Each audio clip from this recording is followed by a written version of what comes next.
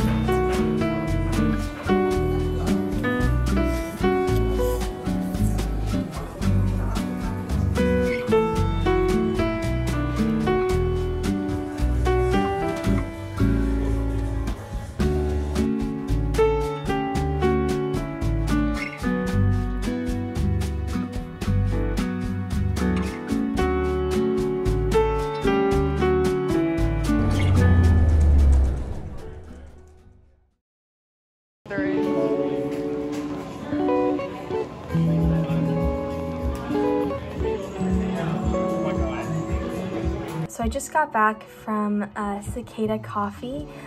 We had a little coffee and then went around Central and got some groceries and things like that. It was really chill, sort of nice walk. I have a little break when Nick is in class, and I think I'm going to do some work.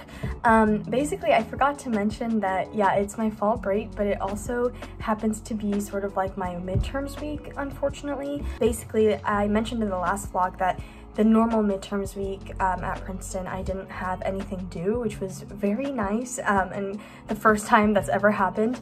But I can't tell if this is like a little bit worse. I mean, it's definitely not worse, but it's just like not much better. My professors basically like were like, oh, we care about you. We don't want you to be stressed during midterms, blah, blah, blah. Therefore, we'll assign our midterm stuff like to be due after fall break. So basically, it's essentially making me work the entire fall break, which maybe, you know, one could say that if like I had been a little bit smarter about my time, I could have done it earlier, but there is just so much work. I think midterms in general is like kind of an evil concept, but that might just be me, if there's also other work that you're expected to do. But anyways, so even though it is one of my chiller midterm seasons at Princeton, I still have so much stuff to do. Like, why? Anyways, I have 2 essays to write by Sunday, a presentation to finish also by like Monday, and then a fellowship application due Sunday, and I'm also supposed to be working on my thesis. So that is all the stuff. Not to mention, I have not started any of my readings for next week, which is just like the weekly homework stuff anyway.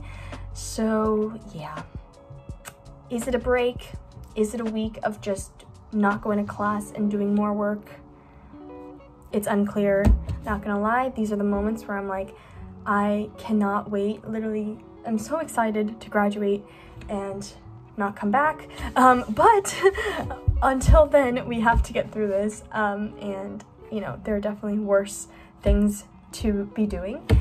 So I think basically what I've tried to do is portion out like each essay, and I'm going to try and finish the first draft of both essays by today. And yeah, I guess enough procrastinating by talking about it, and let's get to work.